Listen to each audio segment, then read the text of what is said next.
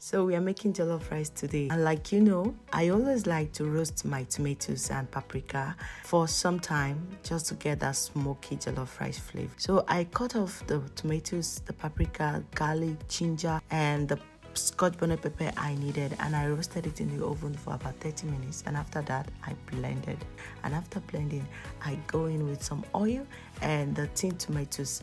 I like mixing the tinned tomatoes, but it's optional. You can or you cannot. It's not a necessity, but I like to mix it because it just elevates the color of the jollof rice. So after I have fried it for about 3 minutes or 5, I go in with the pepper mix that I blended, and then I'm going to stir it together.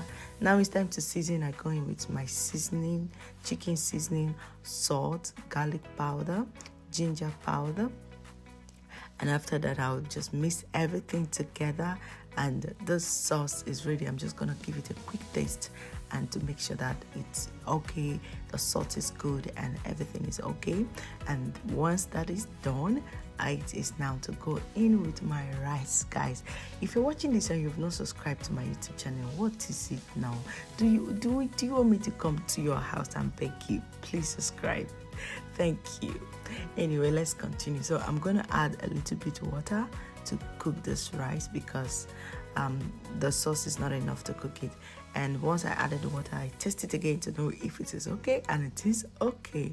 I cooked this on a very low heat for about 30 minutes, and guys, my jollof rice is ready. But this is not where the fun ends. I'm going to be using lamb ribs for this jollof rice, and I already marinated this lamb ribs overnight. So I just go in with the butter, because I'll be butter, and then cook the steak for about 30 minutes, but in a low heat though, in a low heat.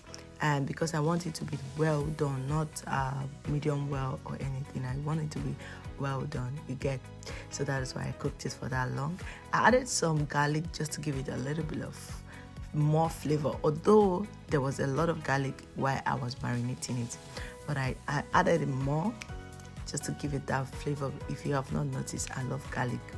So I cooked this lamb rib for a while, and after that it is ready. It is perfectly done the way I want it to be, and now it's time to assemble everything together.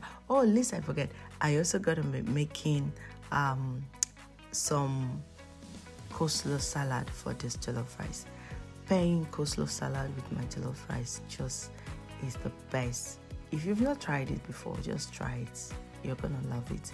So I'm just going to be using cabbage and carrot, and I'll mix them together and add about 3 spoons of mayonnaise, and then mix it together, and your coleslaw salad is ready. A lot of people add egg and the rest to their coleslaw salad, but for me, I think these 2 ingredients is just okay for me. I love it, and just add enough mayonnaise. But if you're watching your weight, then you have to watch the mayonnaise you add to it.